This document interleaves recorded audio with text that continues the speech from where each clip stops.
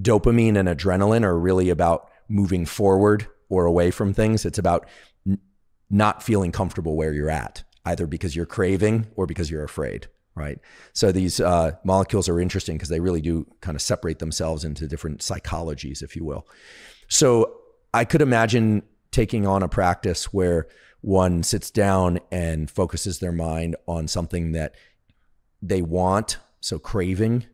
This is not very Zen sounding, right? You're supposed to be separate from desires, but really focusing on something that you very much want or that you very much fear, but is in line with something that is probably good for you. And I imagine that meditation or focus or visualization would liberate these molecules. The brain, visualization is powerful, and the brain will make efforts to take a visualization and start creating the chemicals inside that mimic the real experience. And so that's why the kind of gratitude practices are so powerful.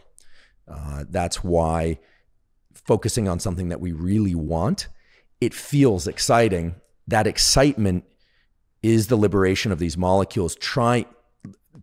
I mean, these cells, they don't have their own mind, but it's a biological strategy to get you to move, to literally to get you out of your chair and move.